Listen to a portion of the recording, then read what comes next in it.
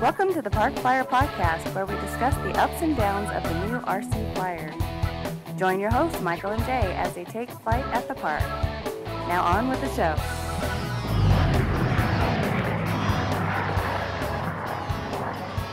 Hey everybody, welcome to the Park Flyer Podcast. I'm Michael from Arizona, and with me always, my good friends. Jay from the hills of Texas. And AK Mike in Texas. That was quite the intro there, Jay. You get excited about something? I do. I get excited because we're going to talk about flying stuff as opposed to too, I guess. As opposed to, like, I don't know, fixing doorknobs or planing wood. We're talking about flying planes, pulling weeds. Yeah, I'd rather do that than chores around the house. So I get a you. little excited. I do the same. Well, been a busy week for me. I don't know about you guys. Did you guys do anything special this week? I did a bunch of stuff. I want to hear what you did. What'd you do? Well, I've got this L39 turbine project that I inherited kind of somewhat after the F-15 thing. I decided to jump into another turbine. Anyway, you're saying that with lack of enthusiasm, like it's the L39. Yeah, it's like I said, it's a lack of judgment. He well, he was under the influence. I know, right? I can't get the too gas excited. line broke in the house, and he got a little, tipsy. Didn't know what he was doing. He left the plane there. I know. It was, yeah, that's what I told everybody anyway. It just showed up here. No, whoever had it before, obviously these jets get passed around a couple of times. I think I'm probably the third or fourth owner maybe. Anyway, it's been, let me say, a hard landing previous to me. Ish. And yeah, it was a hardish landing. Pretty much ripped the gear right out of the airplane. So they did a repair, and I'm not going to throw anybody in the bus because I don't really know who did the repair. But the repair was not to my standards, basically. You know who you are. Definitely. That's right. Yeah. If you're listening, yeah, we know who you are. You know who you are. And definitely not to Spencer's standards. Matter of fact, Spencer took one look at it, and he just kind of shuddered and walked away. And I knew that was my cue to rip the landing gear and the landing gear mounts out and start over. So he didn't really even have to say anything. He just he looked at it and went, I was like, oh, great. So, Mike, when you say rip out the gear, it's not like, once again, I since I've never worked on something like this, it's not like working in foam and you just rip it out. I mean, it's all epoxied in and reinforced with, like, not just basswood, but, like, 2x4s. So, I'm thinking you need some real tools, or you got to router that out, or I don't know. Yeah, luckily, Jay, it was interesting. Luckily, he has skill sets for this very purpose. I do. Yeah. Destruction. Yeah. Yes, I can distract with the best of them. Uh-huh. Okay. So interesting enough, I learned a couple things, actually, I will pass along. So this week, Spencer got his big, 1/6 scale F-16, and the guy that owned it before had reinforced it with carbon fiber. So he'd taken the carbon fiber and wrapped it around one of the intakes and then just lacquered it up with epoxy. Now, I've worked with epoxy. I mean, Jay, you know that I don't react well to epoxy, so I try to stay away from it. I use mostly water-based type glues, or not the solvent type stuff, because I kind of blow up like a balloon. A little bit. Mm-hmm. I do puff up a little bit. But anyway, I learned something new, is that epoxy, to me, when you put epoxy on, it's pretty much done. I mean, wouldn't you say? Have you ever unepoxied stuff? Like, you can put, right? I mean, you can put like debonder on CA and pull it apart. Right. There is no epoxy debonder. Yeah, there is. Right. It's not like you can just. It's called gravity. It's called bad piloting skills. That's usually what does the disassembly. Hey, now. So anyway, my landing gear, to go back to what Spencer and I were doing, the landing gear had somebody had put carbon fiber over the pieces that were broke. So it busted out the pieces. The landing gear is fairly large because it's a 1/5 scale. So the landing gear is about the size of your forearm, and it's pretty big. I know, right? And so especially when you're looking at my guns, that's huge. It is huge. So it fits in between these two wooden plates, and then usually on the wooden plates they have a carbon fiber set that goes on the top, and then that's what gives it the strength. Well, they busted those out, and then they took all the pieces and they put them all back in, and then they epoxied them in, basically. And then to hold them together, they put carbon fiber around it. So back to what I was talking about, Spencer, that this guy had wrapped this big carbon fiber, and it's a sheet. It comes carbon fiber comes as a fabric in a little fabric sheet, and you wrap it around there, and then he epoxied it on there. So anyway, Spencer was not happy with that because it A, didn't look very good, and B, it makes, believe it or not, carbon fiber does have weight to it, especially if you use a lot of it. And this guy had wrapped it around like an ace bandage, a couple times. And Spencer wanted it out of there because he uses carbon tow, which is incredibly strong, but, doesn't add it adds weight, but not much, just, a couple ounces. So I'm over there once again. Carbon tow? Yeah, I'll get to that. Okay.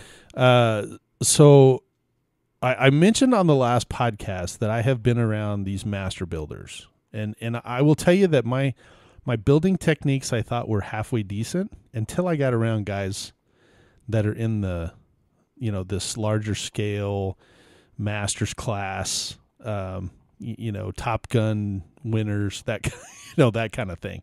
These guys manufacture miniature things that are just amazing. They've got lathes and lasers and all kinds of stuff. So anyway, I'm looking at this project that Spencer brought in, and I said, "Oh man, that kind of stinks. You're going to have to buy a new intake." And he goes, "What, are you kidding me? No, we're going to take this carbon fiber off."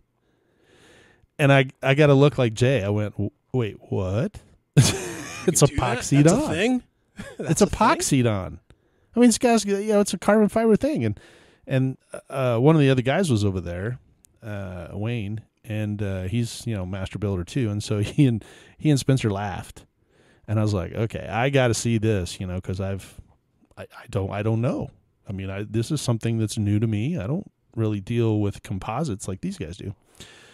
Sure enough, they come walking in there with this big F-16 and some channel locks, big long needle nose pliers, and a heat gun. And one of them held the heat gun about, half inch from the carbon fiber, and just held it there for a second. And then the other guy grabbed it with the big needle nose pliers and the channel locks, and about 30 seconds to maybe 45 seconds, ripped the carbon completely off. Really? So epoxy is heat. That's how it dries, right? It heats up. So when it cooks off, it has you mix it up, and then it gets reaction. Yeah, it's a reaction, correct. Well, you can reverse that reaction with heat. So when Spencer did this, I was like, no way. I have never seen that happen before. So when it was time for mine, we're looking in there, and he goes, yeah, you're going to have to redo all that stuff. So just go ahead and rip it all out. So I got the heat gun, stuck it in the wheel well, heated it up a little bit, although there's a little bit of caution. You can't just stick the heat gun in your wheel well. It will melt the paint on the other side of the wing. Don't ask me how I know that. And then, it softens up the carbon fiber, and carbon fiber came off, heated up the epoxy stuff. It got soft, took some channel locks, popped it right out. And next thing you know, I have a clean wheel well that is all cleaned up. I had to take a little Dremel tool and Dremel out some of the remaining epoxy that didn't come out. There was some Hysol in there, which is a aircraft grade epoxy that they use for, full scale stuff that we use in models. And they have these little diamond wheel kind of abrasive real coarse tips that go on the end of your Dremel tool, and I stuck it in there, and I was able to draw a line, and the wood that was in there, I just cleaned up around the wood and now made it exactly like it was when it came from the factory. Wow. So now I have the structure inside there, the little brackets that hold everything, and now I have to make the actual piece of wood that goes back in that holds the landing gear, the actual landing gear tray. So I, took the old stuff and I kind of traced it out, and I cut a piece that was a little bit larger, And then with a little sanding and a little bandsaw, and a couple of markers, I got it to where it slides right in. And then I slid the other side in, and now it's a perfect fit. And the good news is when the gear retracts, the landing gear door can actually close because now the gear sits completely inside the airplane, where before it actually sat outside the airplane because they built up the stock landing gear thing, and so now it's taller, and they had to remove the gears to get the thing to actually sit, because the gear didn't retract all the way. It didn't lay inside the body like it's supposed to. It was actually protruding a little bit from the body itself. Anyway, it was a very interesting lesson. I learned a lot, and I'll pass that along to you. So I just want to say that I didn't notice any stopping for a safety moment, so that's good. I assume you have all your fingers after using the bandsaw, because a bandsaw could take your finger off. Or the smoke detector didn't go off from the heat gun. Yeah. Yes, so, I did not. I didn't get any blisters. I will tell you that I did run a piece of carbon fiber right into my finger. Ow! You can't see it. You had to ruin it. I'm showing it to these guys, but if you're listening to this, you can't see it. I had a good story, and then you come and do that stuff. I don't know, Mike. It was really tiny, though. It wasn't really. You know what? Actually, it wasn't. More. I know, but Did it wasn't like nail? it was that's no, it didn't go through the nail, just right beside it. No, just under the nail. Oh yeah, if it goes where under it gets the nail, stuck in a position where you can't really get it out. You can't really see it because it's too small. Oh, man. It's like right. Oof, that's the worst. I'm already getting the cringes from that. I know, right? Oh. That's terrible. Hey, so AZ Mike. So anyway, now my landing gear is perfect. So that's AZ awesome. Mike. So from what I'm gathering, you live in the perfect place for this type of operation. What do you mean? So all you had to do was just push the plane outside, because what is it, 114, 120? Yeah. Put it outside for while you're doing whatever inside. Come back after half an hour. Pull the plane in, and just rip all the stuff off that you want ripped off. You know what's also cool about that, Jay? Is you have a pan of biscuits too at the same time. you can cook a cake out there if you wanted to. So you can work on your plane and have a snack. Unfortunately, 120 is not going to do it. You have to get the heat gun cranks up, to 850 degrees or whatever it does. I mean, it's pretty hot. It's hot enough that you can't touch the carbon fiber. That's why they had all the tools. But you can still use the heat gun to make the biscuits, right? You could if you wanted to. All right. I don't want to go hungry. We'll just set those outside. Just set the biscuits outside while you're working with the heat gun. But yeah, you definitely want to do that early in the morning or late in the evening, because doing it in the middle of the day with the heat gun, you're pretty much cooking yourself. But so anyway, I redid the landing gear on the L-39. So it's not mounted yet, but I remounted the two pieces of wood that are in there, and now the landing gear sits nice. I do have some new landing gear doors coming from Skymaster, so that's exciting. They should be here in a couple weeks, so we'll be able to mount those and get them to open and close correctly. And then the other thing I did for the first time was mount a canopy. I've never done that before either.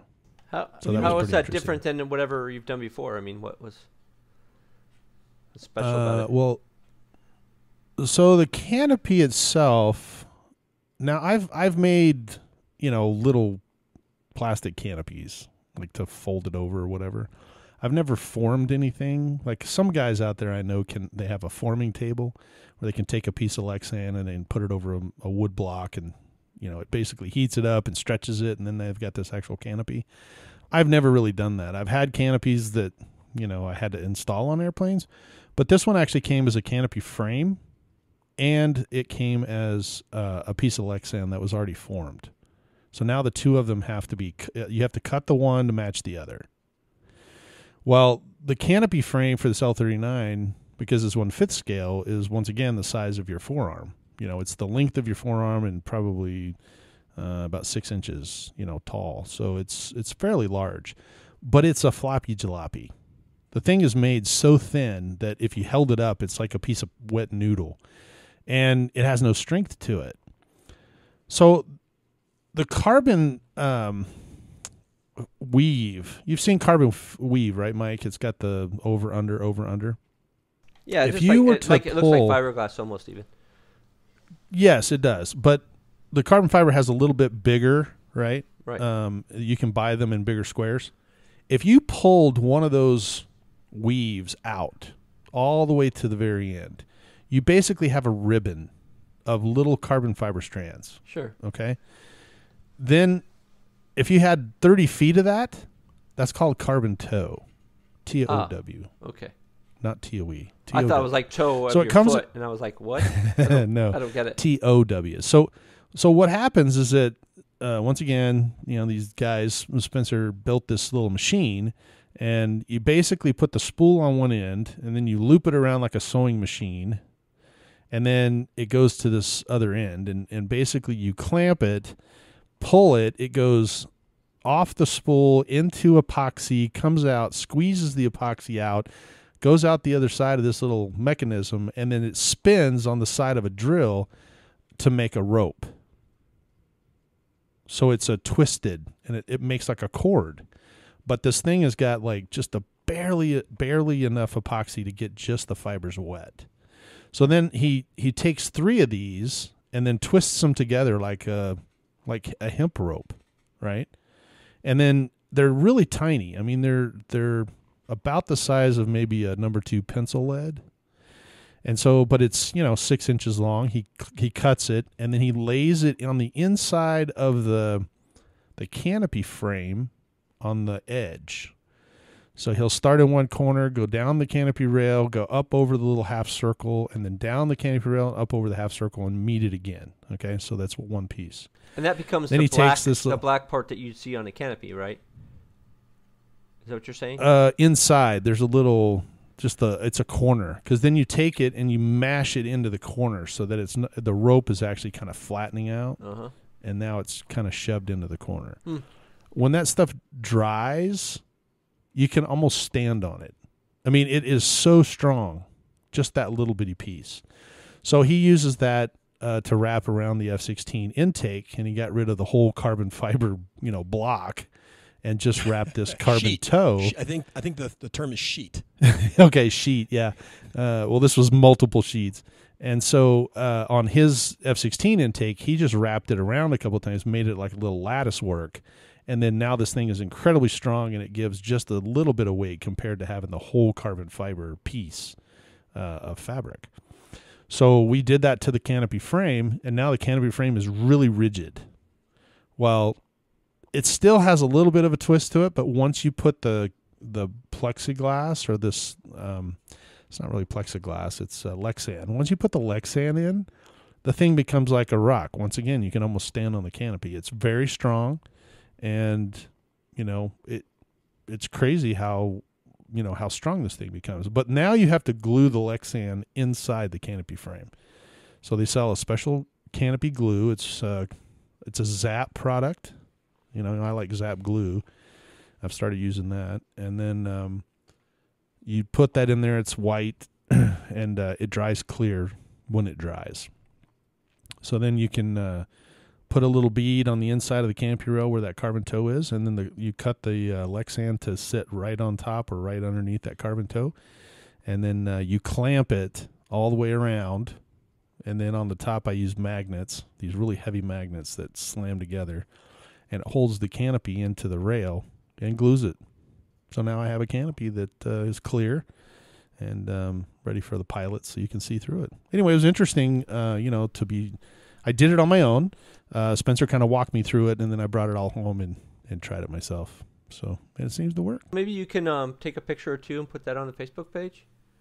I will, yeah. I'll take a photo. That's a great idea. Okay, cool. Yeah. Mm-hmm. That's neat. Yeah, we can do that. But that was my airplane stuff, and then I was working on the trailer as well. So I got a couple of the walls put in and a couple of the rails so far. So I'll throw some pictures. So for just tell the listeners like what all you're doing with your trailer and where you're at and what you'd done. So the trailer was it's technically it's a 7x7 by 12, but they sell it as like a 8x8 by 12 because I think the outside is 8x8 and then it's 12 foot long, and so it's a tall trailer, and it kind of was a work trailer for a while. So anyway, I ripped all the walls out of the inside of it, and then I took the foil-sided foam, and I basically cut it and insulated the whole inside, top, bottom, sides, you name it. It's all been insulated. And once again, being a guy from Alaska, the only time you insulate something is if you want to stay warm. And being that you're in Arizona, I want to stay cool. You want to stay cool. Okay. Right. It's not that you stay warm or cool. It still gets hot in there, but what happens is that the temperature stays more consistent, right?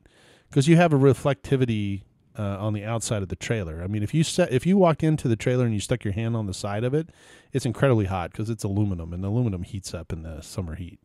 So what happens is you put this foam insulation that you can buy at Home Depot. I think that runs $8 or $9 a sheet. And then basically it creates an air. It doesn't go it goes to the wall, but there's a little air between the wall and the foam. And then you have foam and then a silver reflectivity on the inside. And then I have tape, reflective tape that holds it all in. And then I put whiteboard, I call it whiteboard, but it's actually, what I tell you it was, Jay, you can write on it and dry erase board. So it's the white dry erase board. And then I take those and I put them, in there. And then they sell this really cool colored electrical tape. I bought some white, and then I put it down the seams where they match. And then now you have a white trailer inside. I have some E-track that I put, vertical E-track, and then I can have shelving in there that I can adjust. So I'll have 3 shelves and then a little workspace in front of the shelves, and that way I can fit 2 of the turbine. I can put 4 turbines in there basically, and then all my foam airplanes, and make one trip to the field instead of dragging only 1 or 2 airplanes out on the floor of the trailer. So that's what I was in the process of doing. And once again, go to our Park Flyer Podcast Listeners Group Facebook page, and you can kind of see what the trailer project looks like. Well, I know Jay was trying to do something too, but his trailer was a little bit different than mine. A little bit different, and I'm still a little bit behind you in the fact that I'm still deconstructing mine because it's put together a little weird. So, well, mine actually, because it's so large, the deconstruction phase was fairly easy because I just pulled all the wood off, and there's nothing behind the wood. The other thing that I did was I upgraded all my marker lights to LEDs. So those are all new LED lights in there, which makes it really cool too. Excellent, so they're much brighter. So how much longer do you think it's gonna take you to actually finish this thing up? Well, the next phase, I was able to, these sheets come as 48 feet wide and, or I'm sorry, 4 foot wide and 8 foot long. I had to cut them on the 8 foot or on the 4 foot section, so they're shorter. And then I could only put 2 in, and then now I have to rip one the long way to go where the door is and where the in front of the trailer is. And so I have to wait until I get back. I don't have a table saw, so I have to wait till I get the Spencers to do a table saw thing. And so it was probably going to be probably another couple of weeks before I get all of the walls and the E-tracks and all that stuff in there. Once I do all that, I do have a vinyl floor that I'm going to put in. And then I've got some LED lights that are going to go up in the ceiling along the way. So why are you going to put vinyl floor on there? I mean, is that just to make it so it's easier to slide stuff on, or you don't get splinters, or what's the reason? Well, there's a wood floor in there right now, and I think just to kind of finish it off, make it look nice. It does have it's you know what a coin vinyl is? You ever heard of that? No. It's a gray vinyl that has about a quarter size bump on it, and they're all lined up like quarters laying on the floor. Oh, yeah, I know what you're talking about. Mine is a dime size. Spencer's is a quarter size, but mine is a dime size because I wanted more traction on mine, and that way I can sweep it out a little bit better. But it just makes it a non-skid, anti-slip type floor. Things don't slide around on it as much. Yeah, that totally makes sense. Yeah. So you and it's easy to clean because I can just sweep it out. Yeah. So you said you used whiteboard. Is that because you want to put like, this is my pits and this is my EDF and this is, I mean, what? Hey, that's right. So next time we come down, we can all draw a little thing like I was here and Mike was here or something. Little catchphrases and stuff in there. Exactly. Yeah, exactly. No, the reason I just use whiteboard is most of us down here, it's inexpensive, compared to some of the other mediums. You could use wood, but then you got a wood. This makes it look like an actual room. It's white. I mean, you don't have to. I'm not going to write on it, but it's real shiny, slippery. If something gets on it, you can just wipe it off. It just makes it clean, and I'm constantly hanging around OCD. Really, what I thought you were going to do is you're going to do like a measurement so that you show how tall you get over the years, or in this case, you're going to start shrinking. I guess. Yeah. No, I just measured my airplane to see how big it gets, and when it gets too big, there you go. This is my 6-foot wing. Okay, put that over here. Yeah. Well, the funny part is I ran over yesterday to pick up my L39 from Spencer's, and we had been working on it, and I was in a hurry, because we were on the way somewhere, and so I just grabbed it, wings and all. I never took the wings off, so I just walked the whole airplane into the trailer. And my wife was with me, and she's standing at the back of the trailer, and she goes, that thing takes up the entire trailer, right? So the wingtip was exactly almost 7 feet across, and the airplane was almost the length of the trailer, short by about 4 feet. So it's almost 10 feet long and 7 feet wide. I mean, it's a pretty large airplane. And anyway, with the wings and everything on inside the trailer, it was literally the only thing that could fit in there. So, well, yeah, honey, that's why I have 3 levels to my trailer. Hello. Right, that's exactly what I told her. I was like, well, that's not a problem because I'm going to put 3 shelves in here. Anyway, it was funny. She just shook her head. She was like, huh. Because she knows Mike, I just want to say this on the air. She loves you. She does. I have the most supportive wife. Yeah. She's a listener, so just, honey, I love you. Thank you very much for that's not a suck up either. I know she does. No. Aww. Hey, speaking of airplanes, since you had to drive down to Spencer's, did you stop by, what was it, not Greyhound, Greyhound. Oh, yeah. Find out about your plane. What's going on with that saga? Oh, you had to bring that up, didn't you? Of course I did. Well, so I had a A4. It was a. That was supposed to be your first. That was supposed to be your first. It was supposed to be the first turbine, but Spencer and I were gonna build one together, and he promptly sold his like 2 days after we got him. I was going to say like a day or two after you got back from the Jet Festival. He's like, well, I'm not really an A4 guy, and I wound up getting an F18, so I want that. And I was like, okay, well, I got to get rid of my A4. So I've been trying to sell that thing forever, and finally someone expressed some interest in it. Well, it's large too, right? And it's still in the box, and so I boxed it all up, and I had a buyer, and the guy, basically, most people ship their big jets because it's almost 76 inches long. So most everybody ships it via Greyhound. So I was nice enough to, just run down to my nearest Greyhound, put it on the bus, and told the guy, hey, I'll be there in a week. Yeah, because he lives like down the road from me. Yeah, he did. Yeah, it does. So anyway, it's been like 3 weeks, and we haven't heard anything from Greyhound. The last we know, it was in Vegas. We're not really sure where it left Vegas. So Vegas is directly in line with Arizona to Texas. Yeah, it's a direct Vegas. link. Mm-hmm. ABC so News I'm not really sure where it went. That this A4 airplane is out partying with the rest of the planes. That's right. Well, that was where the Navy got in trouble, wasn't it, in Vegas? Yeah. Did I say that on the air? Sorry about that, guys. I don't know. We appreciate your service. But anyway, so we're not really sure. I've put a couple of calls in, and unfortunately, I'm frustrated. He's frustrated because he wanted to come. He was going to drive out here and pick it up, and visit the Pima Air Museum. And his name is Ed. And man, I feel bad. I really do. But I will tell you that from here on out, there is a company called U Ship, the U, letter U, and a ship. And they've got a website that puts you in basically in touch with the truckers, transportation people who have empty space in their trucks and are having to relocate, from one spot to another.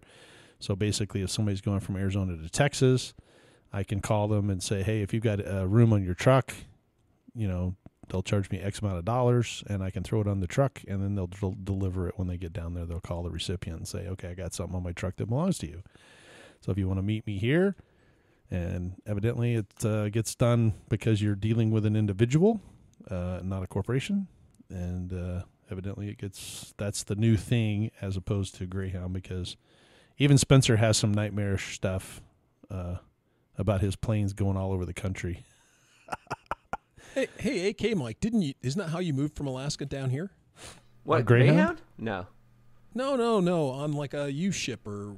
Oh, it kind of was like that. They put my stuff on a pallet, and then they just put it on, it sits in a warehouse until their truck fills up, and then they... Basically, it's a consolidator is what they are. Yeah, I think that's what U-Ship is, too, a consolidator. But it seems like U-Ship is doing it in a little more organized fashion in terms of like keeping in touch with people and letting you talk to them directly. Yeah, I think so. It's not like you drop it off at some place. Right. I think I'm not really sure how it works because I haven't used it, but I did get a bunch of comments because I made some distressful or stressful comments on RC groups that were kind of like, oh my gosh, and people are like, yeah, you should use U-Ship. It's much better. So we'll probably do that in the future. Well, in the meantime, you went downtown. So did you finally find this lady who won't return your phone calls, or? I went down and talked to a lady. It wasn't the lady I was dealing with, but I have to go back down there and talk to her. So I was supposed to do that today, and I wound up working on the trailer instead. So I did. Oh, okay. Don't tell Ed that, but yeah. Anyway. Oh, I thought you went and talked to her today. That's why. No, unfortunately, I didn't get to. So it was super hot. But so anyway, that was my whole saga for the week. I mean, who would have thought? So exactly. Yeah, I learned some new skills, so that was good news. I'm always looking to add new skills to my repertoire of building, and I learned that you can get epoxy. Not really epoxy. You can't melt the epoxy, but it'll soften. So now I will tell you that if you did a super good job and did it correctly, it wouldn't come off as easy. I think these guys used 5-minute epoxy on it, but thank goodness. If you use 5 or 30-minute epoxy, I think you're gonna have a little bit harder time getting it off. But if you use that 30-minute, or if you use something that was supposed to use, then like a resin or whatever, then you would do it correctly as opposed to just laying it on there and slapping some 5-minute epoxy on it. So yeah, cool. Yeah, it's pretty neat. So AK Mike, you were working on a couple of projects. I think from when you were down here visiting me, I think you finally finished one of them. Yeah. So when I was visiting Jay, I had a problem with one of my escapes on my big wing, and it's basically my tough wing, and so we wanted to fly it really badly, so we put a 40 amp escape I had in it, and I was like, Jay, I don't think this is gonna work. He's like, it'll be fine, they got some leeway. Leave it to Jay. It'll be okay. It'll be okay. And I was like, I don't know. So I put my watt meter on it just for fun, and I ran it up, and it was like 60 amps. Of course. Not even run up the whole way, right? And so it was like 50 amps, not 60. It was 60 amps when you hit the top a couple times. Anyway, so we're like, I just won't run it full throttle. That's fine. I can run my stuff half throttle. That works okay. And I was able to. The thing that we didn't really count on was that it overheated even at half throttle, and so it shut down. It basically stopped flying, and I was like, oh, that's not good, because I lost, I think, twice flying it that day, Jay? We were trying to. So anyway, it went to it's thermal protection, and we never, thermal protection kicked in, but we never lost it. It always landed where, luckily, one was right next to the fence, so I could reach under the fence and grab it, pull it back. It was a barbed wire fence, so it wasn't like really dense fencing. It was just really open, and I was able to get my arm in there. And then the other time was in the the fence that you stuck your arm under is where all the llamas are. Oh, no. That's why it's a barbed wire fence. No. In this case, the llamas weren't anywhere near there. They were. Yeah, they were okay. So that's why I said no llama attacks. Oh, no llama attacks. Yeah, sorry, I couldn't. No llamas came over and spit in his face. Didn't spit in your face. Hey, I've actually had that happen to me before when I was a kid. Did you? That's gross. I was at the zoo, Yeah, I was at the zoo and I was making noises at the llama and they spit on me. So it was so gross. You probably deserve that. Yeah. I did. What'd your old man say? Well, that's what you get. He laughed. He laughed. My mom was mortified, but he laughed. So I put the 60 amp in there, and it reminded me that I don't do that very often, because it took me way longer than it should have to solder that thing back. To put the ESC in? To put my 60 Why amp, is that? put the ends on there. Mostly because I don't do it often enough, and I don't have this like muscle memory for it. I've done a bunch, and so it's just like struggling. It's like, oh yeah, I gotta tin it first. Oh yeah, I gotta put some more solder in there first. Oh yeah, I gotta. It's just stuff I just know how to do, but it's not part of my. You just haven't done it in a while. Yeah, it's not habit. Wasn't habit formed in terms of doing it. So I struggled with it for a little bit, and finally by the last barrel connector, I was like, I got this. Oh, that was the last one. Oh, okay, great. Yeah.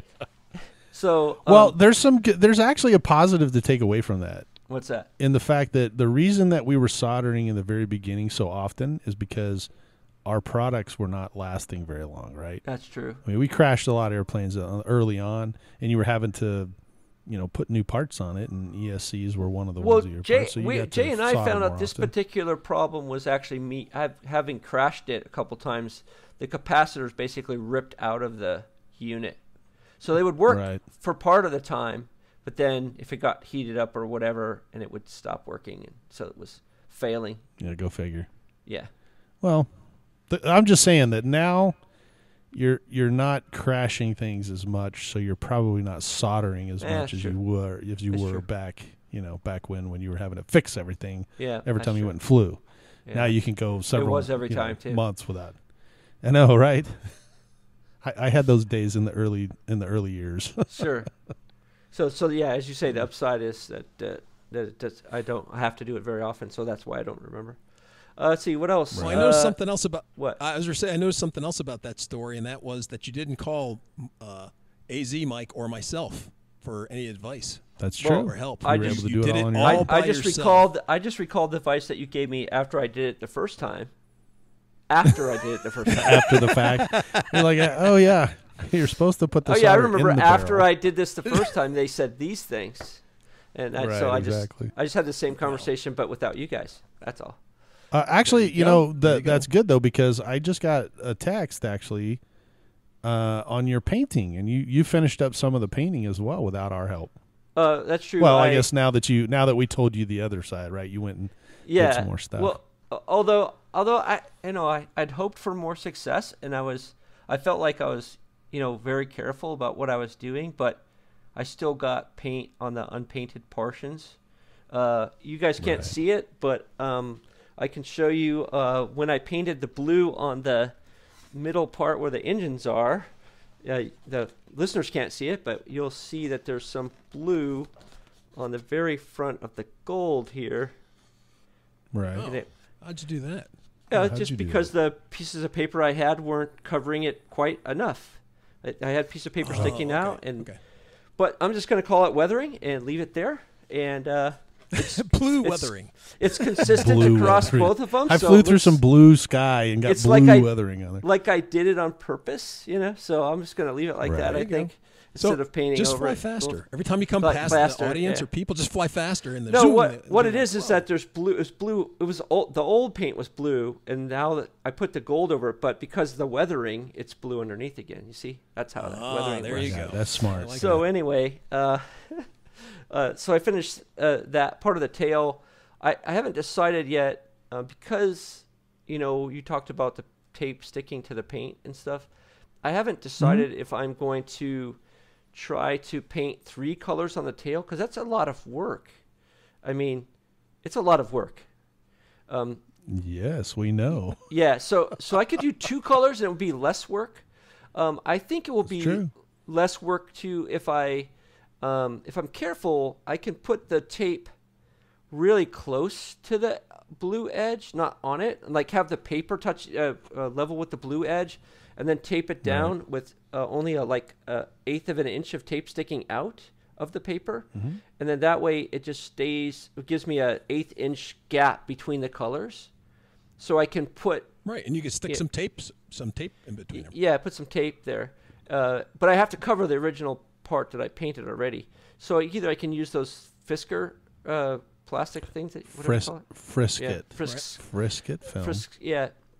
And I could cut some designs out that way, and that's some work too, because you got to cut it out, and you want to make it consistent, so you got to cut them both at the same time, or you got to, I don't know, it's just a lot of work. So I haven't decided yet if I'm going to do that, but I probably will. But it's just like, it's so painful. Don't, once again, let's not get stressed out about this. Just do one or two colors and just kind of follow that theme that you have right now. Yeah. And if you paint 3 colors like you have back there, just break them out over the plane where you're just painting once and they're not overlapping. It'll still look good.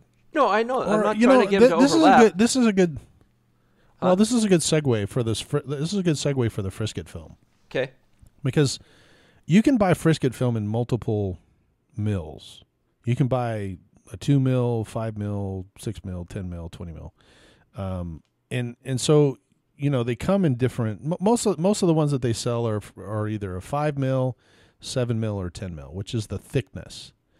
And if you get the really light stuff, it's not, you can use a pair of scissors and just cut your, you can actually draw something because it's clear. You can lay it down on your airplane. You can draw what you want, cut it out, and cut out in the middle of the Frisket film with an X-Acto knife. That way you can lay the whole Frisket film over all of the paint and just paint that little negative in there. And you can actually paint right on the paint, close to the paint, close to your line, make a line, not make a line, doesn't matter. But it's, it works really well. And if you're camouflaging or putting stripes or whatever, that it does work really well. And it does keep the paint, because you're not really heavily spraying it. You're just spraying it real light. Right. Unfortunately for me, I put the stabilizer on there before I really finished the tail, and I should have done that because I didn't think I was going to paint it at the time I did that. And then I was like, oh, you know what? I should paint this thing. And so now the stabilizer's in the tail section, which makes it more work because you got to cut around that stuff and flop it in there. Well, they paint real airplanes with all that stuff still together too. So, but they know what they're doing. This is true, and they're using lasers. So that's right, exactly. So anyway, so I finished some more of that, and it's really coming together pretty nice.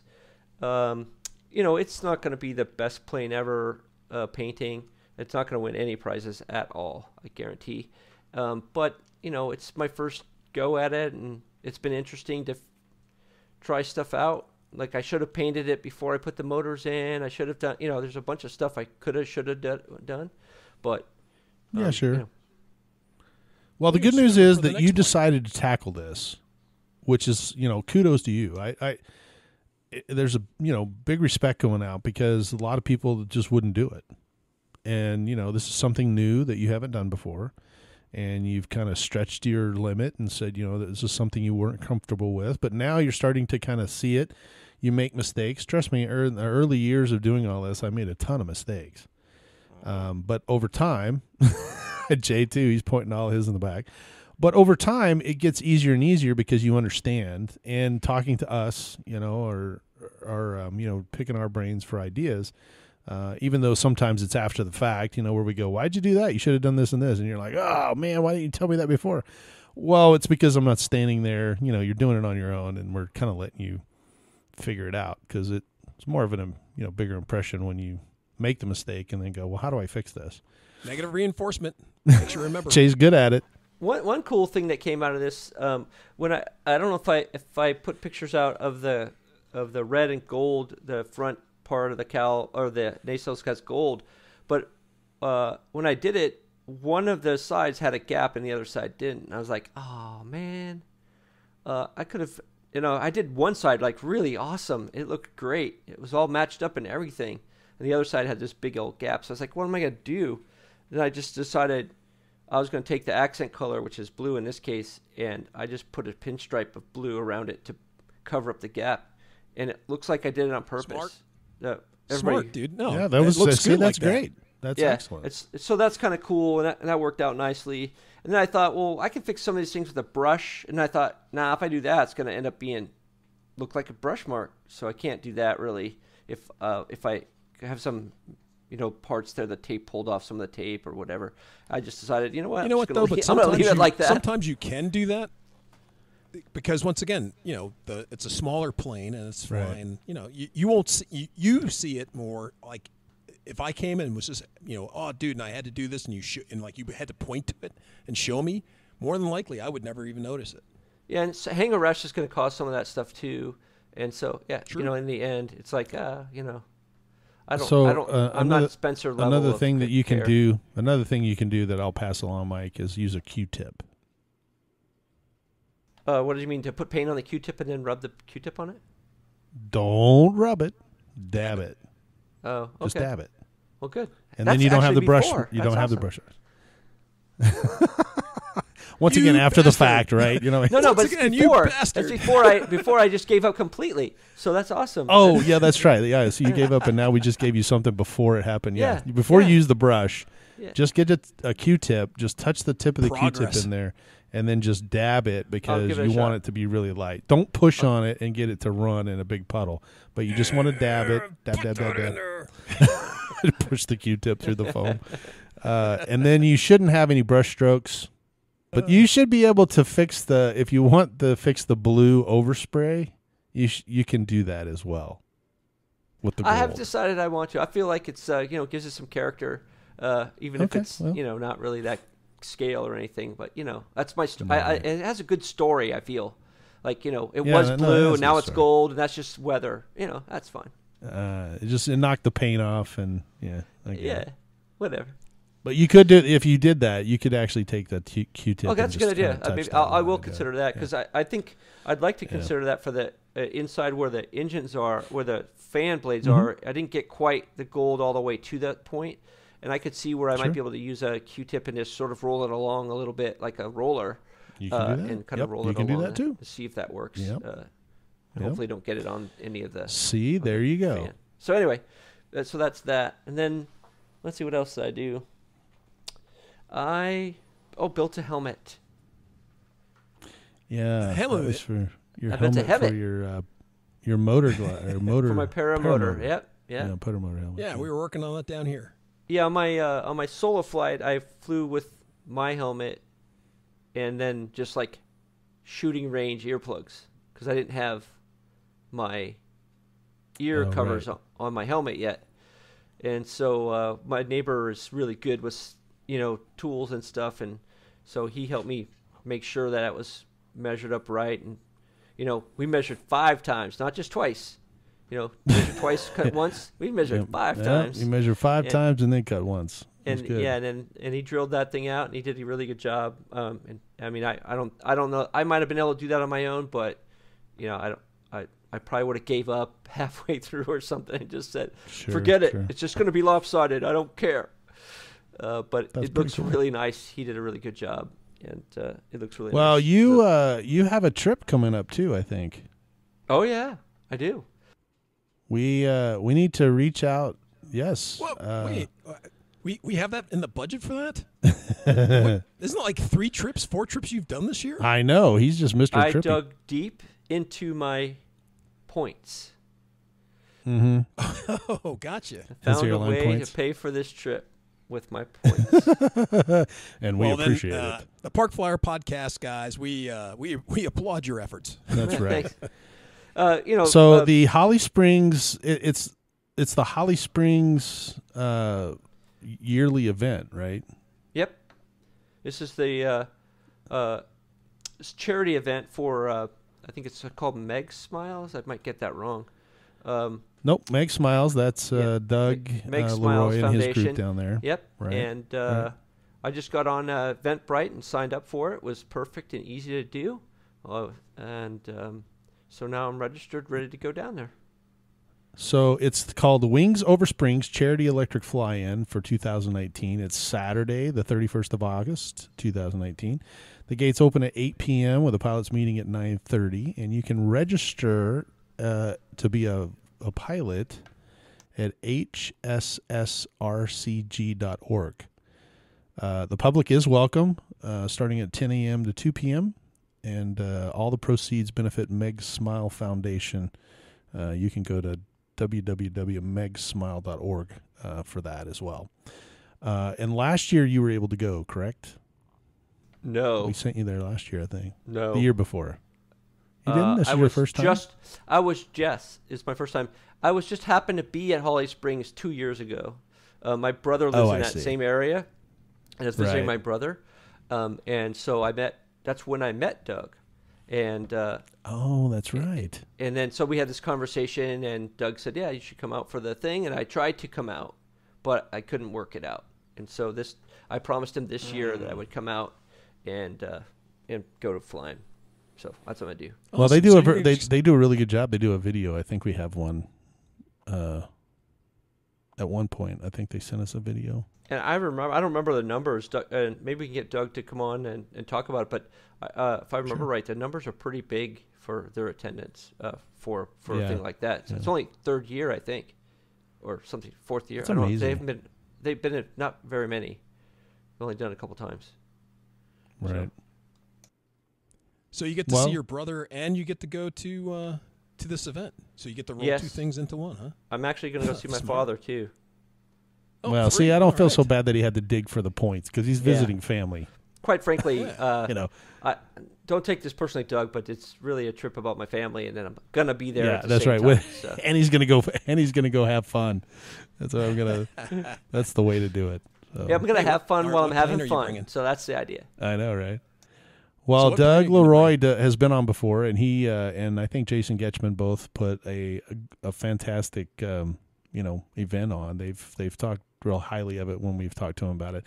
The video that I did see from last time was just phenomenal, and they do get a big turnout. From what I remember when he was on before, he was saying that they get quite the turnout. So having the public invited is a really good deal too, because it kind of they do a good job, interacting with the public and teaching them more about the AMA and the how to what it takes to fly, and maybe they increase their membership with it too. You never know. And I don't want to cheat Doug out of some of the things that are going on there, but one of the things I saw that I didn't know was there. They have I think it's called 3GPP, where they the drone racing. The drone racing, yeah. Right. And so I'm like, wow, that'll be cool. So I'm interested to see what that looks like, and yeah, it should be fun. I think we'll have a good time. Good. What plane are you going to bring out? I am going to bring out Funracer. Yeah, the Funracer. Thanks, Funracer. Sorry, my brain just turned off completely. He was so excited going through his list of airplanes that he's going to bring. Like, oh man, I can't bring that one. It's too big. Oh yeah, that's not that one either. So you're going to bring the Funracer out. Yeah, my Funracer, and maybe the Talon. I might bring the Talon out and let people take rides.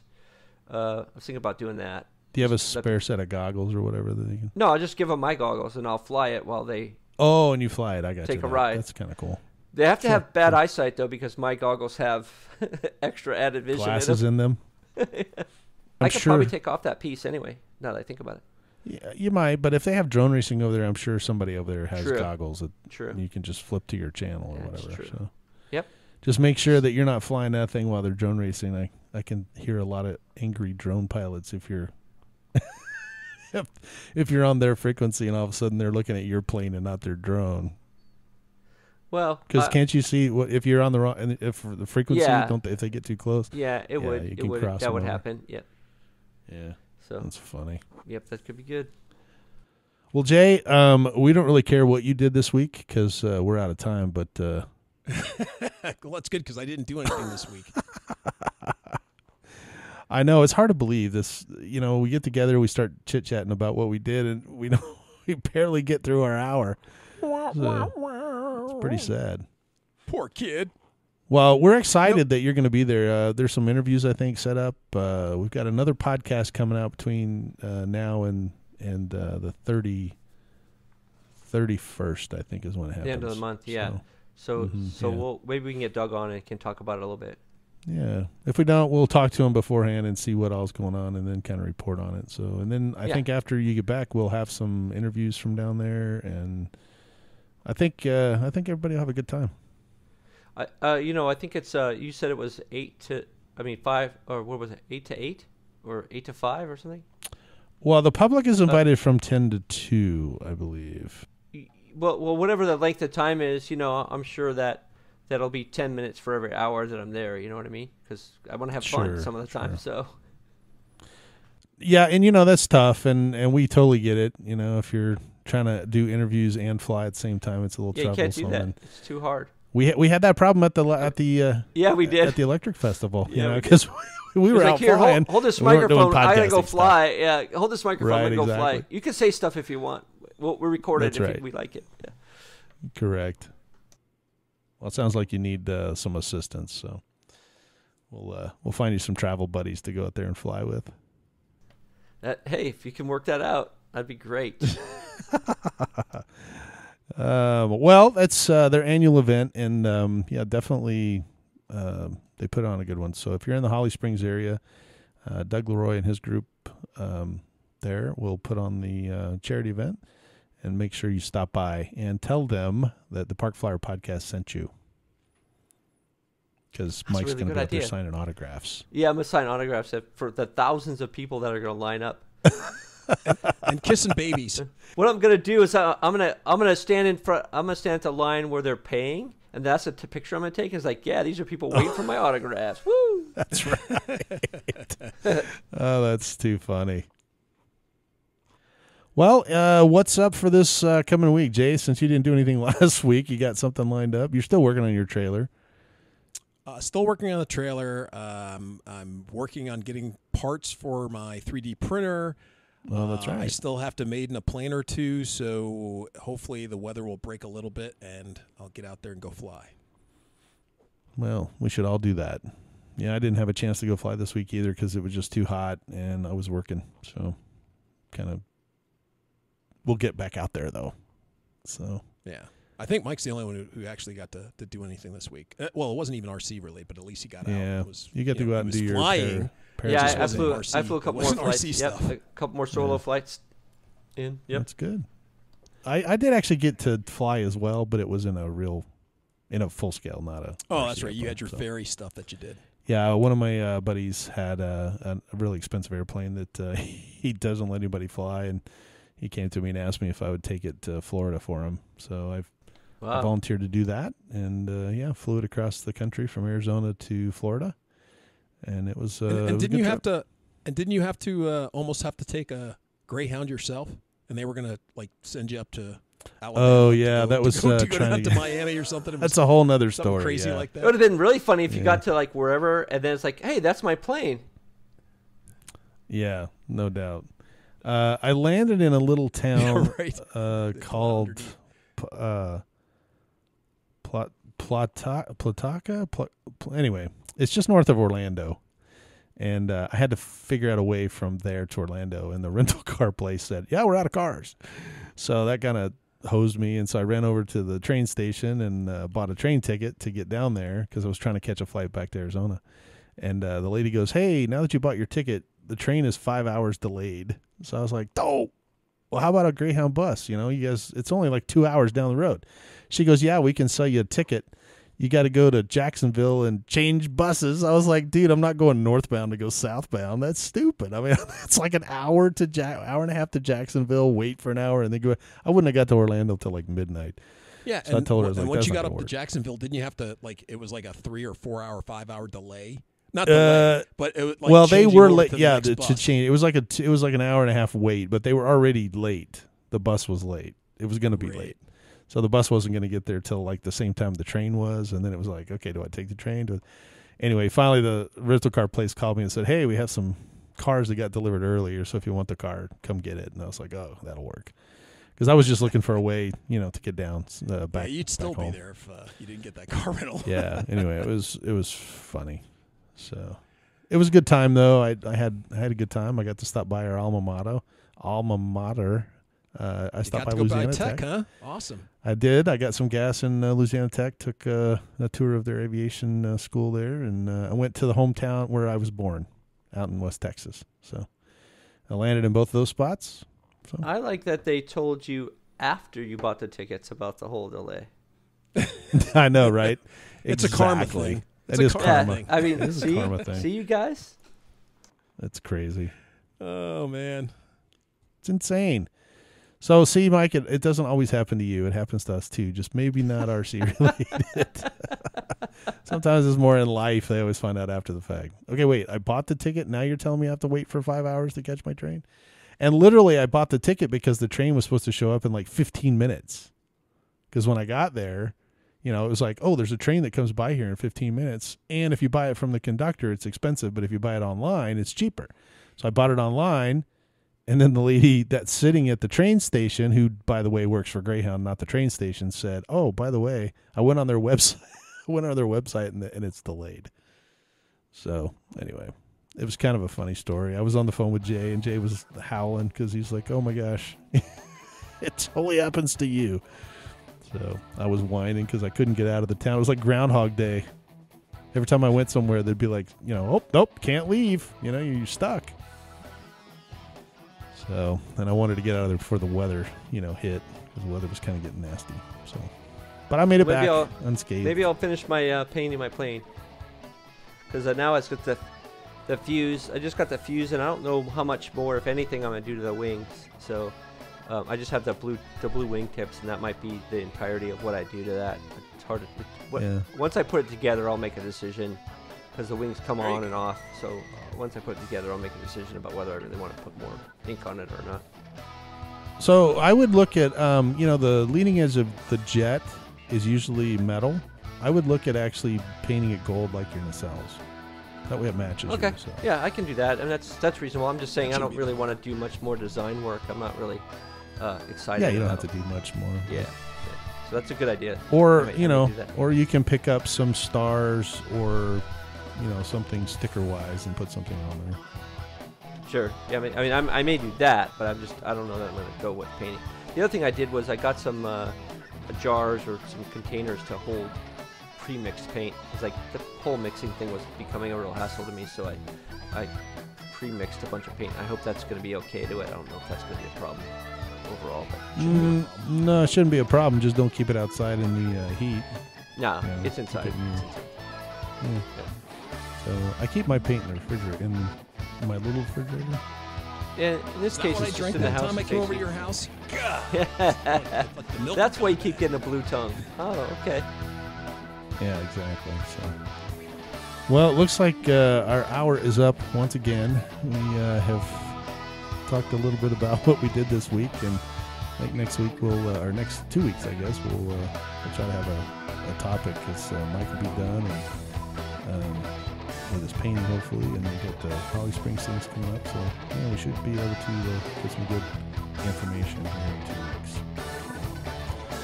Well, I appreciate you guys joining us for the podcast tonight from Arizona. I am Michael. And from the hills of Texas, I'm Jay. This is AK Mike in Texas. We'll see you in 2 weeks. Let's fly. You have been listening to the Park Flyer Podcast. Thank you for joining us, and we look forward to your next visit. Please give our show a star rating and review, and feel free to email us your questions, topics, or suggestions to parkflyerpodcast@gmail.com.